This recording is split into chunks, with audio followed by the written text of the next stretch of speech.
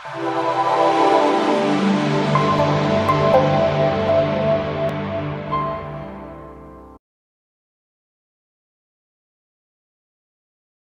you're entering data into Excel spreadsheets, often long content will not fit the column width and will run over the cell border.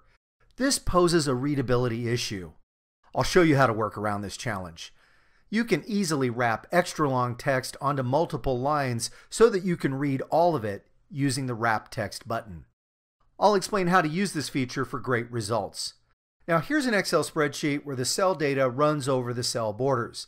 All the content exists in the A column cells, however runs over into the adjacent cells, and it's ugly. Let's make this more readable and professional looking. Now you can wrap just a single cell, however for this demonstration we'll wrap all the cells in an entire column.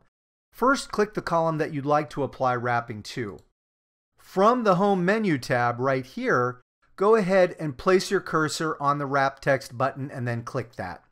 The cell contents are now beautifully wrapped and on multiple lines without changing the column widths. And you're done. I hope you've benefited from today's gift. If you found this video useful, please feel free to share it with family, friends, and colleagues. Bye for now.